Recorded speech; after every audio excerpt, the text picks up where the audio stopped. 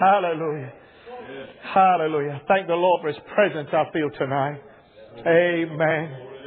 Amen. I'd like you to take your Bibles and go with me, please, to 1 Corinthians chapter 14. 1 Corinthians chapter 14, I'm going to read just the first part of what is here listed as verse 33.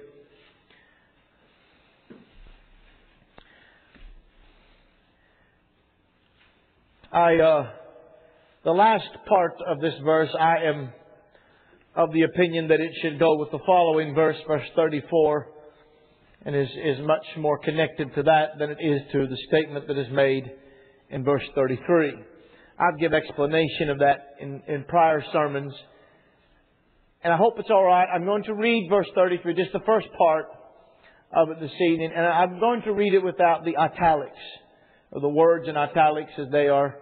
It really gives the better sense of it. The words in italics are not in the original, and I would just like to read it without them if I might here this evening, so we may just get the sense of what the apostle said. Simple statement, simple declaration.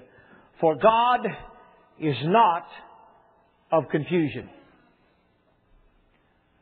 but of peace.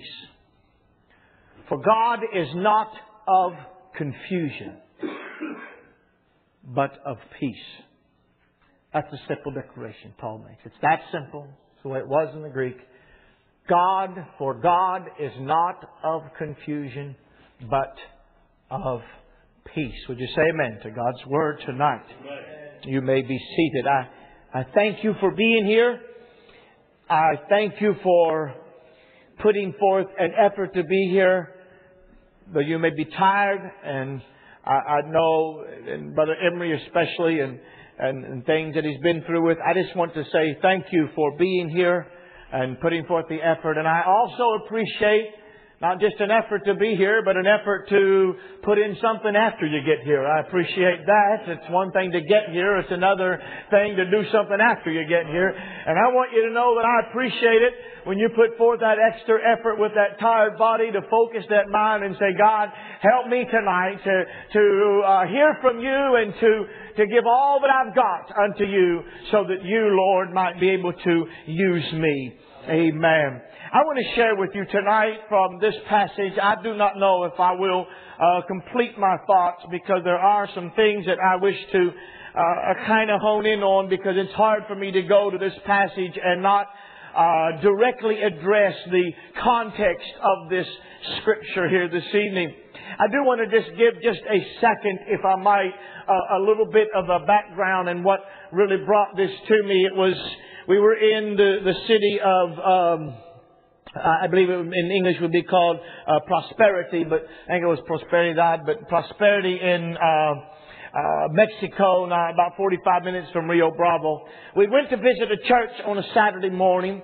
Rode a school bus over there, looked through the countryside, witnessed the countryside, got there. It was a day that was rather warm and near the border. We got there that morning and had service. Brother Emery preached in the morning service. It was supposed to be a youth service, and he plowed the ground pretty deep, plowed a pretty deep furrow, and I don't think that ground had been broken up in so long you wouldn't even known it was a field that ever had anything planted in it. It was just good hard soil, unbroken ground, and he plowed it up pretty deep and shared with these were young folks that were at least in terms of some connection or some understanding, I suppose, of Pentecost, but had far left holiness. And I'll be honest with you, unless you get connected with holiness, you can't get connected to true Pentecost. Now, that's just the way that I believe it to be tonight, because you can't get to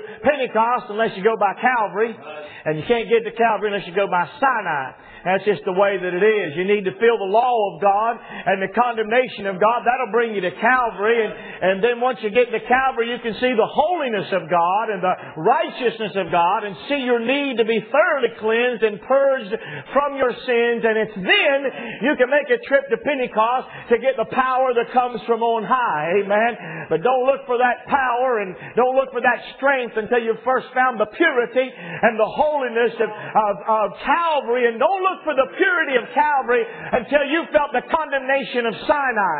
And once you felt the condemnation of the law of God that has come down upon your life, then you can see and respect and appreciate the mercy of God that is shown to us at Calvary. And then you'll have a hunger of God for the power that flows for the power of the Spirit of the living God. And Brother Emery plowed up some ground in Holiness that morning, and we got back there, and I'm thinking, wow, this afternoon is nowhere going to be the way I'd planned to go, because it was just a whole different atmosphere, a different spirit.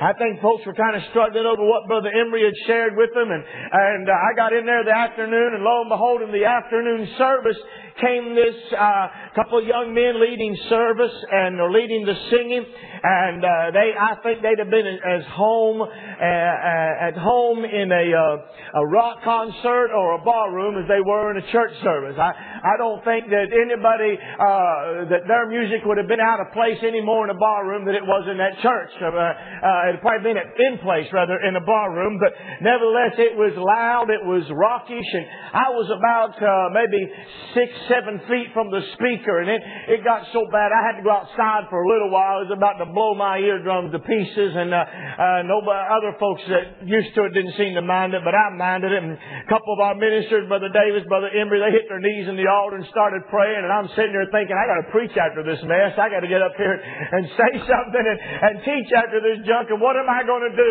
Well, I pulled an Elisha on him.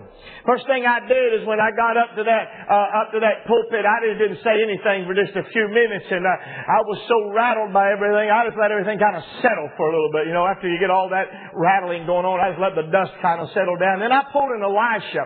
When Elisha saw Jehoshaphat and the king of Israel and Moab come in, he saw that the good king, and he's mixing company with this evil king. It just rattles his cage. And they come in, they want a word from God, and first thing he says is, bring me a minstrel. Man, I can't even give these folks a word from God. I need to get settled down, because I don't like the sight of seeing this mixture in the house of God, or God's servant Jehoshaphat to be a good and righteous king, and here he is in company and allying himself with wicked kings and kings that don't know God. And I'll tell you, the righteous don't have any business holding hands with the wicked, and that's just the way that it is. It's an ungodly alliance, it's an unequal yoke, and it's not something that ought to be. And it so rattled Elisha's cage, he said, bring me a minstrel. I need someone to play, and then I'll prophesy. Get a word from God. But sometimes you just got to get yourself settled down before you can hear from God. So I got up there, and God had begun to deal with me about this. And the first thing I did is I pulled an Elisha on them. I said, we're going to sing. And I knew a little Spanish chorus that we sang here in America. And I said, I don't know if you know it, but if you're not, it's real simple. You can learn it. I said, we're not going to have any music. I want to hear the sweet sound of the voices in this congregation, and no music. And I reproved them a bit for their music and its loudness and their dependency upon it, and some things about that. So I admonished them there a little while, and then we sang a song. And you know what? You could really feel the sweet presence of God, because there were some good folks that were there. And when folks just sang and weren't distracted by all that loud music, then it just brought a sense of calm. And then in that calm and in that sense of receptiveness, we could share with them what God had laid on my heart. And this was the thought that God had given me, that God is of peace and not of... Or God is not of confusion, but He is a God of peace. He is not of confusion, but He is peace. And what I felt in that midst of that church that day was this business of confusion. I want to explain that just for a moment. And the word, this Greek word here is not the word that we would really initially translate as confusion. It's something that brings confusion, but it is better translated tumult. Other places in the Scripture it is translated tumult or disorder. Confusion is the result of disorder. When you have tumult, when you have chaos, then you have confusion. When you have disorder and things are out of sync, then you have confusion. And the idea here is that God is not of tumult. Notice the opposites here that He gives. That's why I say the tumult again is the better translation. God is not of tumult, but of peace. God is not of disorder, but of peace. Peace is that which is unity, which is harmony. But confusion is the result of tumult or that of disorder. And I felt a lot of disorder in that place that day. I felt a lot of tumult and a lot of things that were just kind of out of sync and in the wrong kind of order. And that's not of God. That business is not what God's about. God's about He's a God of order. He's a God that puts things in sync. He's a God that harmonizes things. It's sin that gets our lives out of order. It's sin that makes our lives a wreck. It's God that puts us back in the kind of condition that He meant for us to be originally in the beginning. And I just began to think about that, and I preached on it that afternoon. I'm not going to go the same direction I did there, different applications, but I want to deal with that principle here tonight and begin to share with you some things about this business of tumult and disorder. And just let me preface by saying that what God wants to do, and what I have found that God has been doing in my life, is that He has been ordering my life. He's been putting it together. I don't think sometimes we recognize how much sin affects us and how much that sin really disorganized and disordered our lives and brought tumult and chaos. There's a world out there in chaos. And I'm not just talking about wars and rumors of wars. I'm talking about people in their own personal lives. Their homes are out of order. Our country is out of order. Cultures are out of order. Colleges and universities are out of order. Marriages are out of order. Churches are out of order. Individual lives are out of order. And there is no peace. But there's one way you can have peace, and that's get things back in the order that they ought to be. And the only way to have that is have Jesus Christ, the King and the Shepherd of your soul. Amen. Because our God is a God that puts things in sync. He harmonizes your life. And what we need, sin disjoints us. It puts everything in disarray, confuses it, complicates it, makes a mess out of it. And I'm going to tell you, sometimes God can't order a life overnight. He corrects root issues first. He gets someone that first of all got to convert and surrender control to Him and give over the control of their life to Jesus Christ. And then He begins to order the steps of that man. He begins to direct the life. He begins to show him the things he needs to take off and the things that he needs to put on. He begins to show him what things are inconsistent in his life and things that are out of harmony with the character and the nature of God. And I'm going to tell you, the more you live for Jesus and the closer you get to Jesus, the more you're going to find a sweet peace and harmony in your soul. And the simpler your life is going to become, and the more orderly your life is going to become. Our life should not be a life of chaos, of up and down and in and out. Our life should be a life that is ever growing in greater peace and greater harmony and greater order, because our God is in control. It's a contradiction in terms to have God in control of the house, and that house be a house of chaos and tumult. And I want to share with you about that principle. But first of all, I'm going to address the context in which this verse is given, because I think that that's important for us to understand that context. I never like to divorce a passage from its context, but I'm going to deal with the context first of all for a little while tonight, and then if I have time I'm going to move on to that order or that principle itself of order and peace and how that comes into our life and how that God puts our life into order and some of the things that need to be done.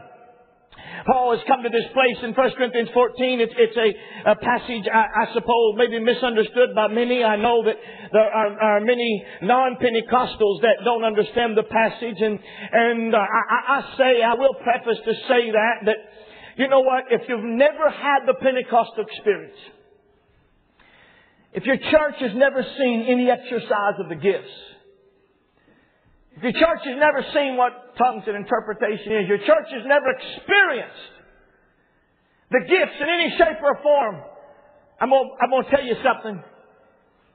You're not going to grasp 1 Corinthians chapter 14. You're not going to get a hold of it. You're going to come out wrong every time. It's like a man who doesn't know anything about salvation trying to understand John chapter 3. Trying to put it into context, and he's never been born again. He's never known what it is to have a new birth. I mean, you're not going to go into this book and understand the rudimentary principles that need to be understood unless you have had an experience with God that can bring you that knowledge and that kind of an understanding. And a lot of folks that enter into 1 Corinthians 14, I've read commentaries, different commentaries by men of different backgrounds, and I can tell you a lot of them spit out the same thing, but they're talking about something they have no idea and no clue what's going on because they've never had the baptism of Holy Ghost in their experience. And apart from that experience, you're going to struggle in your understanding of what was happening in 1 Corinthians chapter 14. So I preface it by saying that. I do want you to understand that it is this church, of course. There are difficulties. There are things that are going on that Paul has rights to correct. And that these folks consider themselves to be spiritual. There's a need there today. And I'm probably not going to get beyond this because it's so important for me to deal with this context before I get to the principle. And deal with the principle in that context. But I want you to understand that this term spiritual, that's really just come home to me more and more in this day, in this hour, because that is the need of the hour. Right. Because the need of the hour is spiritual men and women. Right. We have good men. We have good women. We have good children, but we need spiritual men and spiritual women and spiritual children. We need to go beyond just living right. We need to go beyond just being good and doing good. We need to have power. We need to have discernment. We need to be men who can have insights into the Word and to what God is doing into this world, because our battle is not a physical battle, although it involves physical things. It is a spiritual battle. We're in a spiritual warfare. We wrestle not against flesh and blood, but against principalities. We are fighting an enemy we can't even see. Right. We're struggling with powers and forces that you and I cannot place a hand on and touch with the hand. And I'm telling you, we need spiritual insight. Now understand that word spiritual was not an Old Testament term. Spirit is present in the Old Testament. Spirit moved upon men, but men were not considered spiritual. Men prophesied. But spiritual is a New Testament term. It's something that comes about in the New Testament. It is a post-Pentecostal term. It is a post-Pentecost term that applies to men and women who have been baptized in the Holy Ghost and have gained that kind of insight into the nature and the experience of God, because God is Spirit. And I can tell you, it is a tremendous experience in your life when you become filled with God. More than simply having God in your life, more than simply knowing God dwells in your vessel. Having that Holy Spirit fill your vessel is an experience that takes you deeper and brings you to a sense of spirituality. And as you grow in that and exercise your senses in the Word of God, and the Spirit transforms you and changes you into the image of Jesus Christ, you become a man or a woman who has insights and can discern in situations. You will see things that other people will not see. You will feel things that other people will not feel. I'm not getting out in the far left field here. I'm just showing you that's the way it is. Elisha stood there and his servant says, hey, there's more against us than there are for us. Oh no, there's not. He saw something that servant did not see. And that's the way spiritual people are. They see things, they behold things, they understand things, they grasp things that the world and the carnal people cannot grasp and understand. And I'm telling you, that's the need of the hour. Now, these people felt we are spiritual. But they weren't quite as wise in their spirituality as they thought they were. They demonstrated quite a bit of carnality, as a matter of fact, and a lack of wisdom. And there were flaws in their thinking, particularly in regards to the manifestation of the Spirit. Now, I'm just going to take you through a little bit here, if I can, tonight. Let's back up, please, to chapter 12, and I'll try to help me, Spirit of the Lord, please, tonight, to take this in an orderly fashion. But I want to be able to not get hung up here, but I want to kind of give a little overview of where Paul was going here. If we go to chapter 12 and verse 1, and he says, now concerning spiritual. We note the word gifts is in italics. Again, indicating it is not in the original. He is not particularly here referring just to gifts, but to spiritual principles, to spiritual things. It's literally the word is spirituals. Now concerning spirituals, brethren, which could apply to spiritual gifts, spiritual things, spiritual people, spiritual events or manifestations of the Spirit. In other words, Paul is dealing with things of the Spirit. Yeah.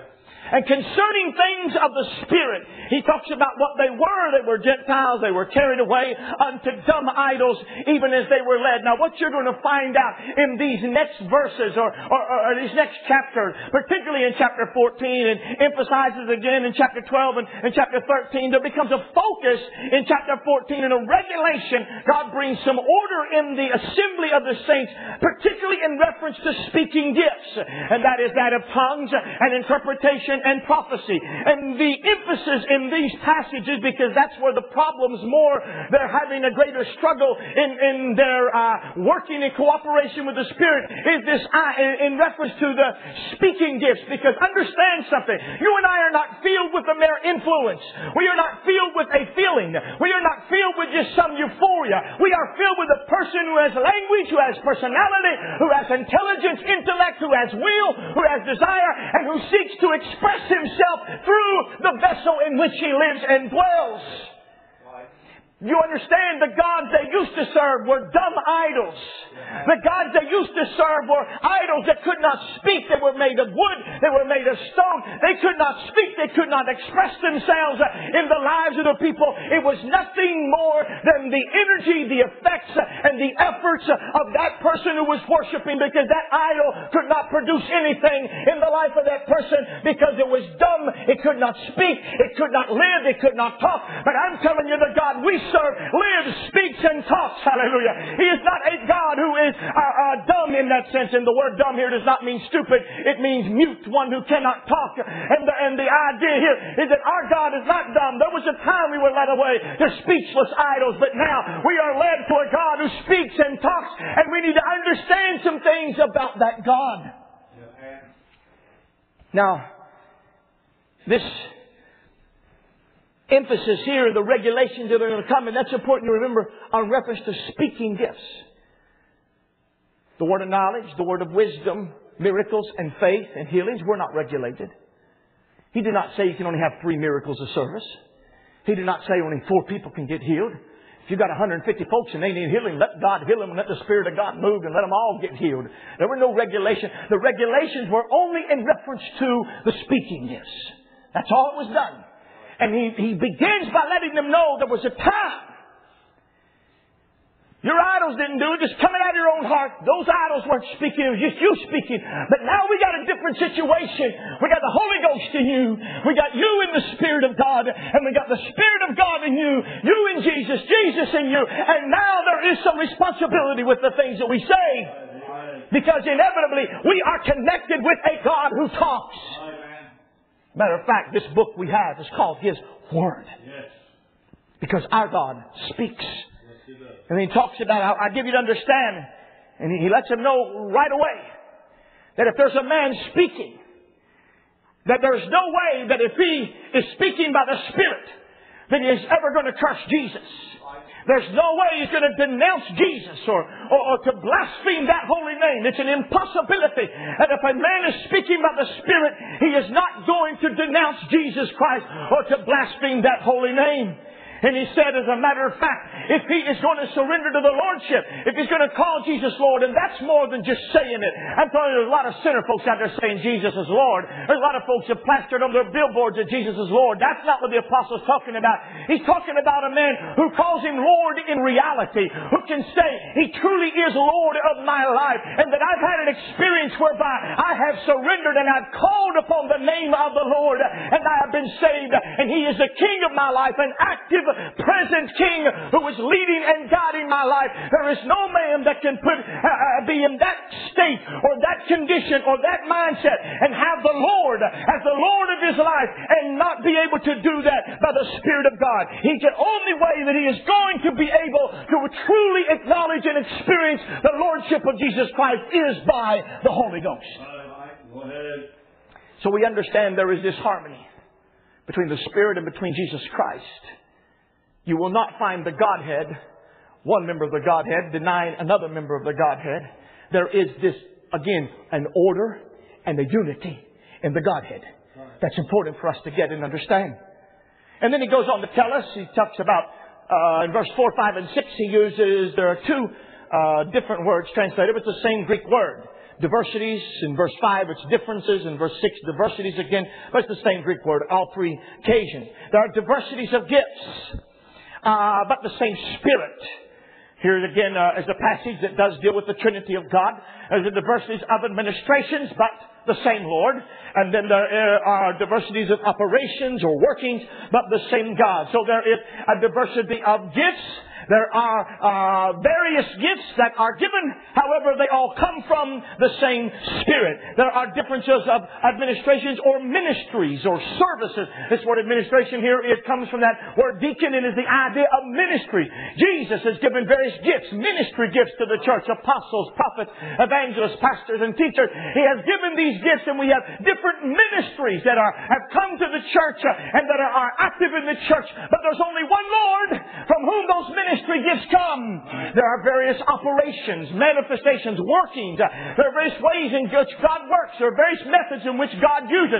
However, there is only one God. So what we see is we see variety, and yet we see a sense of oneness and unity that is here. And it is possible for us to have diversity and yet have unity and oneness in the Godhead.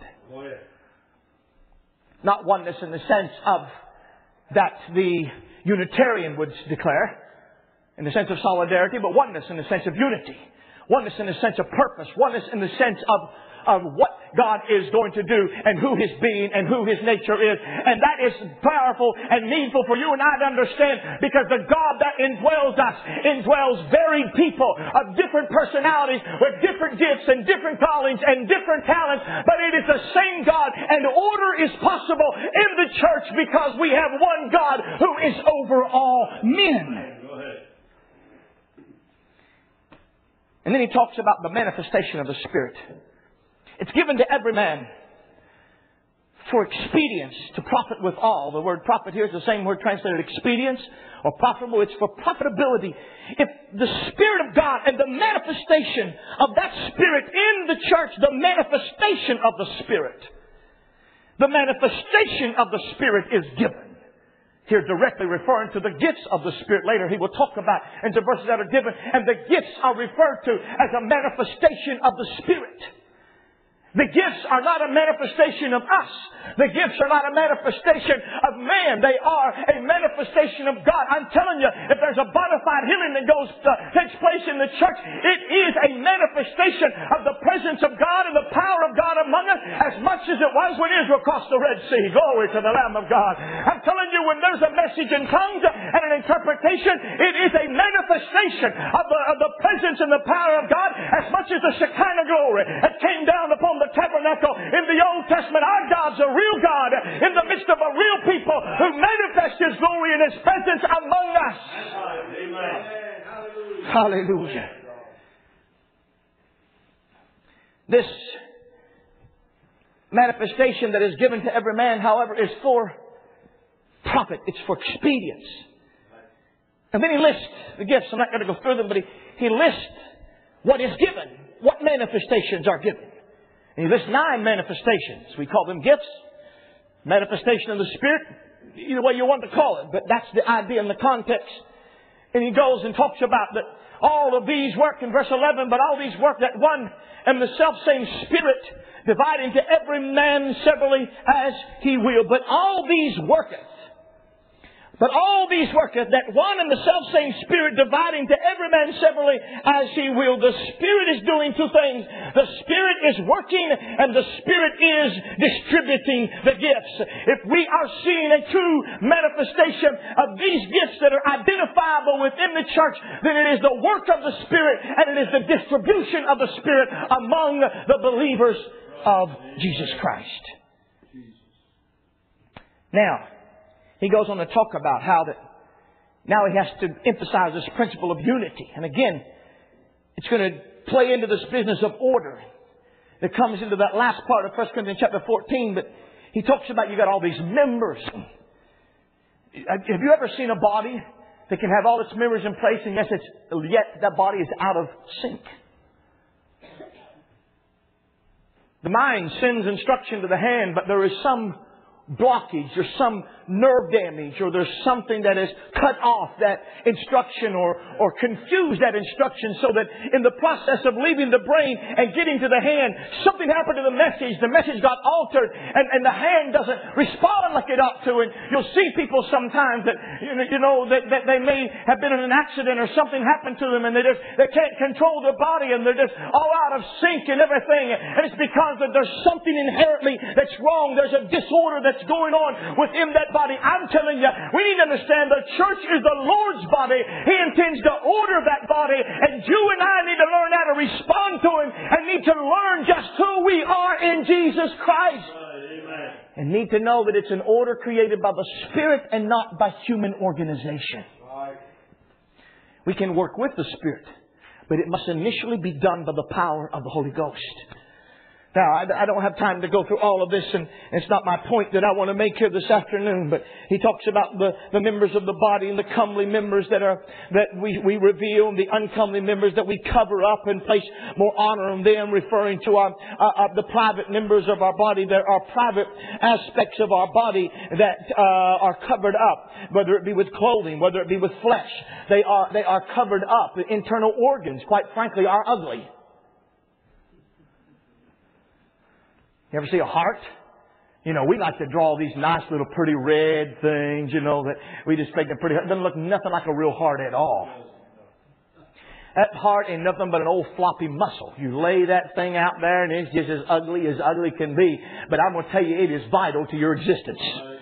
Yeah, and we really don't care whether it's pretty. We got it covered up with some skin and some bones. God covered it up and protected it. It wasn't too pretty to look at, but I tell you, it sure is necessary, isn't it? Amen. So there are uncomely parts that have necessary, and by the very fact that God covered them up, He placed more honor upon them. And he goes on, and that's the way it is in the body. There are some parts that, quite frankly, there are things, I'll be honest with you, sometimes there are things that we have to deal with in the membership that are quite ugly to deal with. And they don't need to be broadcast all over the world. They don't need to be told. That body has to deal with it. That body has to understand with it. It becomes an internal issue. Let it be dealt with in an internal issue. And therefore, it's not something that the world needs to hear about. And that's what the brother was talking about this past Saturday. It's a problem that the church world has failed to police itself. And therefore, one of these days, the government's going to step in to police us. Because we've not policed our own members, our own ministers, and those who are failing to hold to the moral principles of God's Word. We are a body and we are responsible, and our God is a God of order. That's right. Amen. Now, he deals again with that order. He talks about the order in verse 28. God has set them in the church. And he talks about an order. There's first, there's second, there's third, and so forth and so on. And then he comes down in verse 30, of all the gifts of healing, do all speak with tongues, do all interpret. I'd like to say something about verse 31, because in my understanding of the Scripture, my study of it, I believe this to be the best sense of that verse. Paul says, but covet earnestly the best gifts. The idea of best is the idea of that which is better, excellent, that which is better.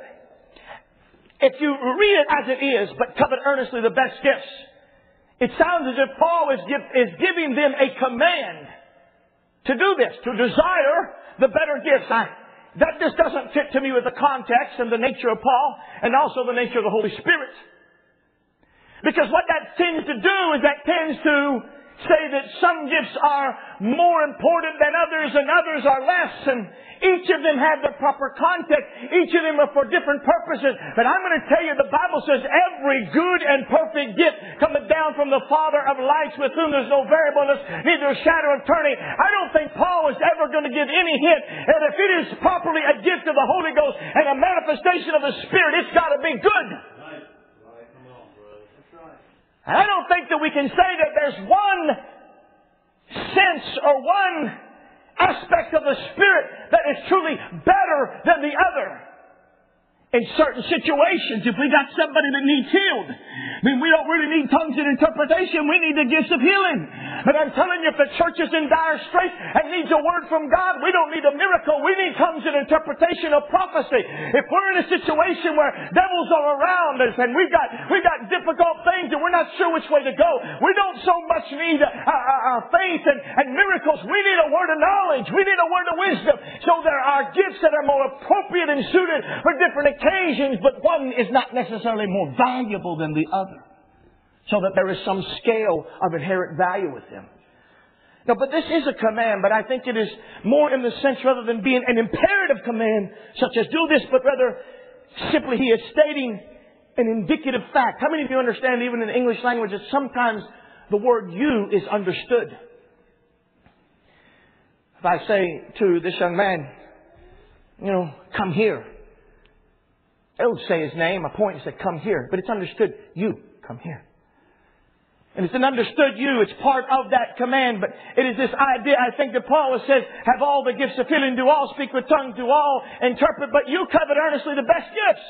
But you covet only the better gifts. Now, there are some gifts that are more vocal. There are some gifts that are more attention getters. There are some gifts that may get you more notoriety or more exposure, if you will. And there were people that were putting one gift against another. And that's a problem that brings disorder when we get that kind of putting one thing against another. Let everything work in harmony. And we're not here to desire certain aspects of the ministry or the workings of the Spirit just so you and I can be noticed more than the man that sits next to us. Yeah, Paul says, not everybody has this or that, but look what you're doing. You're coveting the better gifts. You're coveting the gifts that are more manifest and more visible among you. Now notice, he says, I'm going to tell you the excellent way of that. I'm going to tell you the best way to do it. I'm going to tell you the way of excellence. This is what you're doing. I'm going to tell you the best way, what you really need to do. And you know how he goes through and he deals with this principle of love and how important it is for us to be filled with love. And to be motivated by love. He is not putting the gifts against love. He's telling us that let those gifts work in cooperation with love. In other words, let there be the fruit of the Spirit so that the gifts may be able to show their great value. But if we are lacking the fruit, we are going to have trouble with the gifts themselves. I'm not going to go through 1 Corinthians chapter 13, and you can look at it and what it is. But he deals with this inherent principle of love that comes down and is necessary in the sense of ordering our lives, and that our God, again, is a God of order, and there is first things first. And I will tell you that there are first things that are first in the life, that we do need to focus first on fruit and then the gifts. We need character that ought to be built within us, and then the power of God be demonstrated in our lives in a great and useful way. Let there be a proper order in our lives so that we first build that nature of Jesus Christ, and then we move forward to see signs and wonders and great things happen. Pentecost and the men that God used after the day of Pentecost were not novices. They weren't Johnny-come-latelys. They weren't Lone Rangers just off the dusty trail. These were men that had spent time in the presence of God incarnate, and they knew what love was all about. They witnessed it firsthand at Calvary. They walked with God in shoe leather and said, this is a God, and we can tell you what He's like. That God has been manifest, and we can tell you God is light, and in Him is no darkness at all. Hallelujah. Now, first things first. Know Jesus. Know His nature. Know His character. And then let us see gifts work and manifested. I don't think that has to take 100 years to get there either. I'm not suggesting you have to take 10 years to focus on this. I'm just telling you there is some sense of order in our lives. Amen? And then it comes down to 1 Corinthians 14. And again, I'm not going to go through this in detail. I just want to kind of give you a little overview of what's happening in this church and some of the things that Paul did and some of the things that he did not do. We got these folks, and he begins to talk about tongues, and now he's going to again focus on those speaking gifts, tongues, interpretation, and prophecy. 3 gifts are going to be dealt with in chapter 14. The other 6 gifts are not going to be dealt with, are not going to be regulated, and are not going to be mentioned. He's going to be dealing with these 3 gifts that involve speaking and talking in the church. And he talks with them, and he says that desire spiritual things, rather that you may prophesy. And then he begins to compare. And let us understand that if we are not careful, we will read this passage. When you are dealing with I venture to say maybe more, not so much an abuse, but a misuse or misunderstanding. People's concepts are wrong. Their understanding of God's working in a gift and how it should work and how it should operate. Their understanding of the character and nature of God, inherently it is flawed. And Paul wants to deal with something that will be more beneficial in this group. He wants them, when they come together, he wants some value, some benefit to come out of that. He wants people to be edified. He wants that after there's been an assembly, that the people will go home and leave that assembly edified and strengthened and built up. Yes. I'm telling you, in a world of chaos, we need order. And the one place we ought to find order is the house of God. Yes. Woo, hallelujah. Out there ought to be the confusion. In here ought to be clarity. Out there ought to be the who knows what's up. But in here we ought to say we know where we're going and where we're headed. We are God's people on our way to glory. And God is ordering our lives on a daily basis. Amen. And so, now he begins to talk about this. And as I say, if you're not careful, you'll begin to think, well, Paul's really down in tongues. Again, Paul is not going to speak critically or negative against a bona fide manifestation and gift of the Spirit of God. The way some people talk about tongues, you would almost think they're demonic. Folks, that right there is kin to blasphemy. I mean, you are on the verge of blasphemy. I'd be afraid to stand in the presence of a man talking like that. You know, you're looking for lightning to strike about anywhere else. We're talking about, read 1 Corinthians chapter 12. The gift of tongues is a manifestation of the holy God of heaven that was come and descended at Pentecost. Tell me how that manifestation can be evil, and that how God could commission an apostle who would criticize and degrade tongues and push it somewhere into antiquity. That is not his purpose, and I think he understands some folks are going to get the wrong idea. So he tells us 2 or 3 times throughout the passage, he tells us, you need guys to understand, I'm not down in tongues. I speak with tongues more than all of you. He even ends the passage, do not stop a man from speaking in tongues. On and on. He talks about it. There are other places that he mentions, but he keeps letting us know, I'm just trying to bring a principle here that y'all are missing something about the manifestation of the Spirit. There's something that's out of sync and out of order in your services. So now he begins to say, and begins to tell the purpose of tongues. And tongues working well, tongues working on an individual basis, provides edification for an individual, and it's man speaking to God. Tongues alone are not man speaking to man. They are man speaking to God. And don't worry about it with God, because He knows all languages. And it's the Spirit that speaks anyway. So God knows God. Amen. And they have that kind of business. Don't confuse that as well with the day of Pentecost. And we see it other places. And it may take place in the context of prayer. It may take place in the context of praise and worship. But again, it is not something directed to the church. It is something directed to God. And I can tell you right now, when you're talking to God, you can talk in any legitimate language.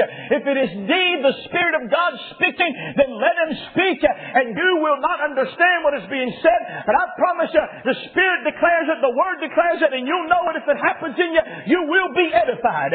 You will be blessed. You will be strengthened by that. And you will be lifted up, because that is the explicit trust that we have placed in the Holy Ghost to say, Holy Ghost, I don't have to understand what you say. I know whatever you say is good. I know whatever you speak is right. And I have explicitly put my trust in you, and you can speak to me whatever you will. And I'm not afraid of what's going to be said.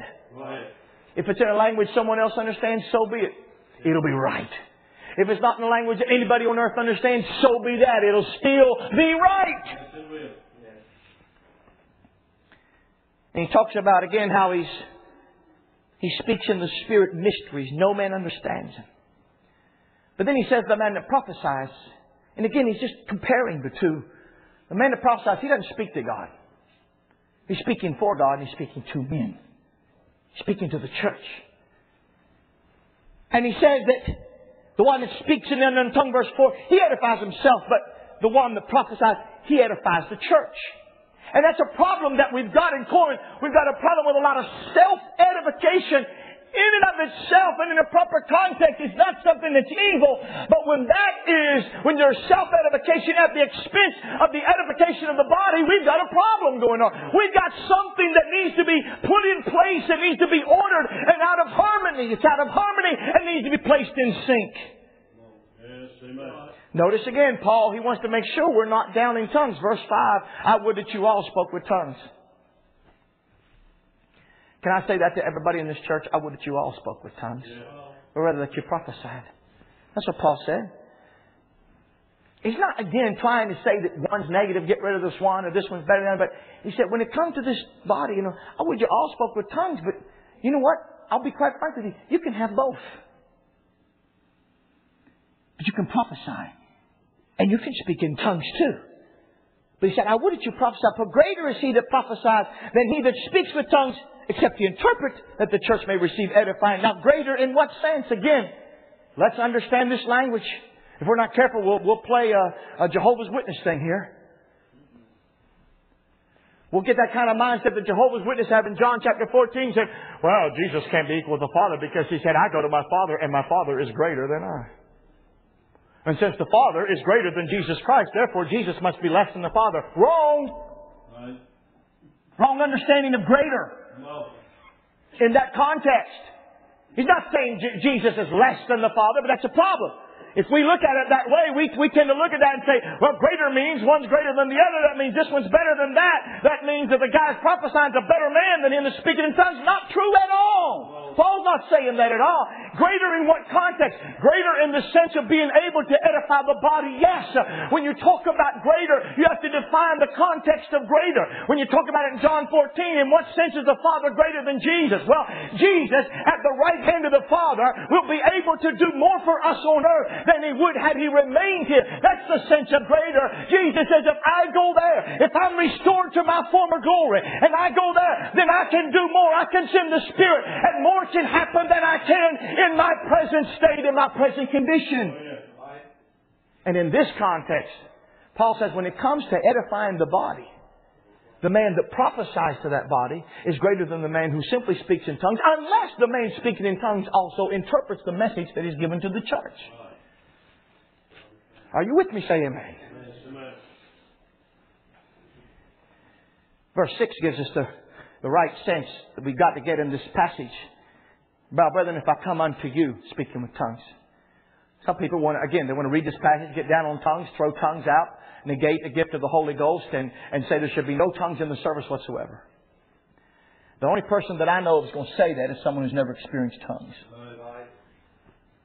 Because I'm telling you, if you've ever felt and you've been filled with the Holy Ghost, you get filled with the Holy Ghost, you will speak with tongues, and you ever speak with tongues, I'm going to tell you, there isn't anywhere in the world you ever want to shut that part out of a service and a time when the saints come together. You want the Spirit of God to have free reign, and you want people to be able to be filled with the Spirit and let the Spirit of God speak and give utterance among them. But there is yet in that sense some order, and there's a purpose to the gift, and it needs to be understood. So he says, it's if I come to you. That's the context in which Paul was saying that the use of tongues is out of order. If I come to you speaking in tongues. If I'm speaking to you, if I'm speaking to God, it's not out of order. If I'm praying and praising God in the context of a worship service and people are worshiping and people are praying in the altar and we folks are supposed to be focused on God. If I'm praying, you really don't need to be listening to my prayer. Now, if it's a context that I'm praying over an offering or something and we know we're all listening and we got a man praying, you need to pray in a language that folks can understand. We understand that because we're kind of listening and we're going to say ditto to that prayer. But there comes a wonderful thing that's taking place in Pentecost, and that is that a lot of folks, they struggle with this context again because they've never had a Pentecostal experience in their churches. I mean, nobody speaks more. There's only one person speaking at a time, and they don't have a context in which people pray together. I mean, you go, I've been in places, you get in among some of these people and you get 3 or 4 people that pray at one time and they're just unnerved by it. I'm not being critical of that. I'm just telling you, it's because they've not been used to and not had that Pentecostal experience. On the day of Pentecost, he filled all 120 of them at the same time. 120 people speaking at the same time. He didn't fill one and let them speak and then fill another one. That would have taken a long time, wouldn't 120 folks all speaking one? They all spoke at one time. I'm telling you, it was a noise that erupted in that upper room that day when the power of God filled that house and the Spirit came. They all began to speak, the Bible said. They all began to speak with other tongues as the Spirit of God gave the other. And it was a praise and worship service where everybody is glorifying God at one time without any confusion and any disorder. Please understand, we're not talking about where somebody that's ignorant and unlearned might get confused. The ignorant are always confused until they learn better.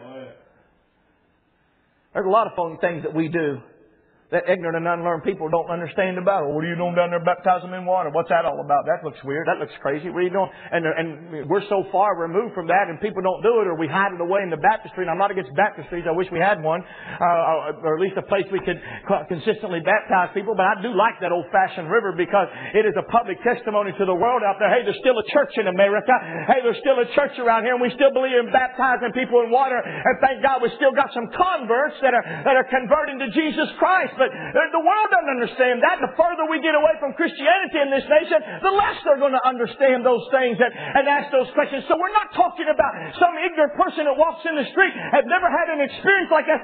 Well, I don't understand what's going on. Well, you won't understand what's going on until you get a hold of God and get filled with the power of the Lord, get saved, sanctified, and filled with the Holy Ghost, and then you'll get some understanding.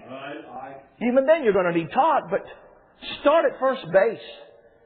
Don't try to go to third base when you've never even started at the right place.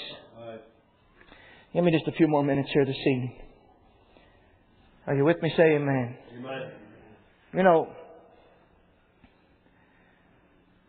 so the problem is, if I'm in a context of a praise and worship where people aren't focused on listening to the person beside them and they're just caught up in worshiping God.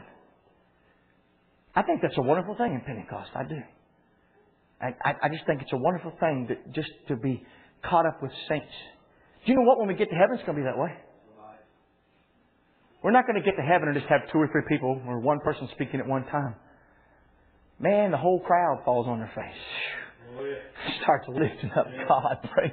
Can you imagine the voices of millions of saints crying out in the throne room of God? Woo! Brother John, we are going to have a time, aren't we? Hallelujah. My, what a time that's going to be. And it's going to be a wonderful thing. It's going to be a wonderful thing. But if I'm in that context where we're speaking to God, then and the Spirit of God speaks through me, people are filled with the Holy Ghost. We have people in this church of different languages. And you might have people in the early church, they had people in there that spoke several languages, that had learned languages, not languages by the Holy Ghost, but learned languages. And quite frankly, I've found that I've been around folks. I've listened to some of the Hispanics in this church, and when I get around them, they start praying. They don't launch out in English. Sometimes I will hear them say some words in English because they're trying to fit in and do some things. But whenever they get focused on God, they leave English because it's not comfortable with them. And they go with the language that is comfortable with them. I do that when I'm in Mexico. There's sometimes I pray as much as I can to pray with those folks and pray in Spanish. But when the Holy Ghost comes, I'm telling you, I leave Spanish and go to speak in English because I give glory to God. I'm more comfortable with that language and it just comes out more natural. I can express my heart in a greater way. And all by the words, they don't understand. It's not for them. It is unto the Lord God. Right. But if I'm addressing you, just like I'm doing tonight, if I'm talking to you, I need to do it in a language you can understand. Or you're not going to get anything out of it. That's the context. It's not the idea that Paul meant to eliminate tongues from the service. No.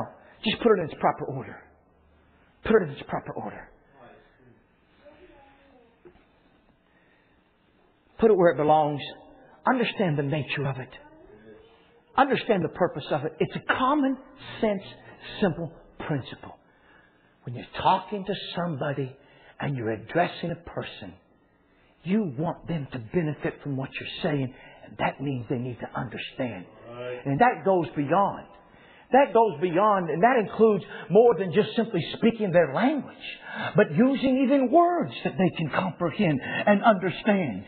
If you come and you speak on an educational level above the people or above your audience, now there's sometimes you may need to teach them things and lift your audience a little bit and challenge them. But for the general part, you need to put it out at a level people can get a hold of it and grasp it. What's stealing good? You may be speaking the same language, but if it's not the same language, if you understand what I'm saying, I mean, I've been around folks that talk about something on the computer or this. I know they're speaking English. I understand the words that they are saying. But I'm telling you, what they're saying doesn't compute.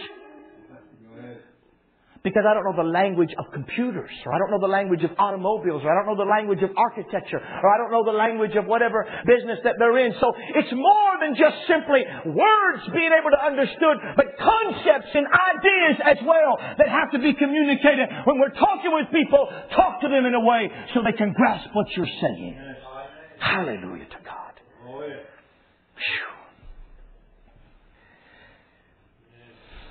Stand to your feet. Hallelujah. I got a long ways to go. And I just feel the Lord wants me to stop it here.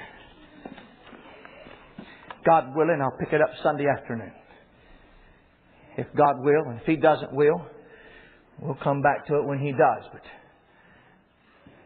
we are Pentecostals, are we not? Yes, and I know there's a world out there that doesn't like us. right. They don't understand us. I'm not worried about that. Amen. None of the world understood Noah either. That's right. Amen. But if he'd let that bother him, we wouldn't be here today. Right. We'd be in trouble. But he built that ark no matter who understood it, no matter who liked it. He built that ark. And I'm going to emphasize with you in the next sermon or two, whatever it takes me to cover this in lesson, I want to teach it, I want to share it with you. That God wants to put your life in order. And there are times in our lives He wants to put our church in order. He wants to put our homes in order. Yes. And there are times we get out of sync. There are times when there are inconsistencies in our life. There's some inward attitude that's inconsistent. Or some outward work or some outward appearance. We want God to put our life in a complete wholeness and harmony. Right. Amen. Yes. And He's going to do it if we're letting Him. Because He's a God of order. Oh, yeah. He's a God of peace. Hallelujah. Woo, praise the Lamb of God. If you don't feel good, I feel good for you. Amen. Praise God. Would you just lift your hand and give God thanks tonight? Father God in heaven, I just thank you tonight, God, for being able to be here tonight. I just thank you for your word. Lord, it excites me. It thrills me, Lord. It makes me happy. I just pray you'd help me, Lord, to teach and share with this congregation. And Lord, the things that you put in my heart, God, that you'd help me, Lord, to share with them so that, Lord, our lives can be arranged. Our lives can be put in order. Our lives can be brought to the place, Lord, where everything is in harmony. Lord, take out the inconsistencies. Take out the things, Lord God, and show us in our lives, in our homes, in our church, in our individual lives. We know there's much disorder in the country, but God, that order's never going to come until we get it right in our own hearts, get it right in our homes, and get it right in our churches. And then, Lord, we can reach out and touch a world that's around us. Order us. Order us, Lord. Lord, now there's turmoil in this world. There ought to be peace in here. Though there's turmoil, Lord, in the lives of sinners, our lives ought to be a life of peace because our steps are ordered. Our steps are directed. Our lives are purposeful. And we know where we're going. And we know why we're going there. And what we are doing and why we are doing it. Hallelujah, hallelujah, hallelujah. Because you are not of confusion, but you are of peace, O Lord. Hallelujah. Hallelujah, hallelujah. You are not of confusion. You are of peace. Hallelujah. And I thank you for that principle. Woo, hallelujah. And Holy Ghost, I'm asking you to order this church. Whatever may be out of sync or out of harmony, put it in order, Lord. So that we can march forth with a sense of unity and harmony, dear Lord, that will cause us to be able to have a unified presentation to this world. Woo! That we are one people. Oh, united in Jesus Christ. Baptized into His body by the Spirit of the living God. Hallelujah, hallelujah, hallelujah. Thank you for it, Lord. God, keep us. Strengthen your people this week. Heal those that are yet sick and afflicted. And bring us back, Lord. I pray if you tarry, Lord, here to labor Saturday and then Sunday in service, Lord, as the prelude to the camp meeting. I pray that Holy Ghost power will just be manifested in this church. We want, Lord, that manifestation of the Spirit. We want more than a manifestation of the speaking gifts. But God, set us in order. And Lord, let us see a manifestation of the Spirit in other areas that needs to be seen for the edification of the church and for the glory of the name of Jesus Christ. Hallelujah. Woo. And I'm going to give you praise, Father. Amen. Amen. Amen. God bless you, saints. God bless you tonight. Go in His grace.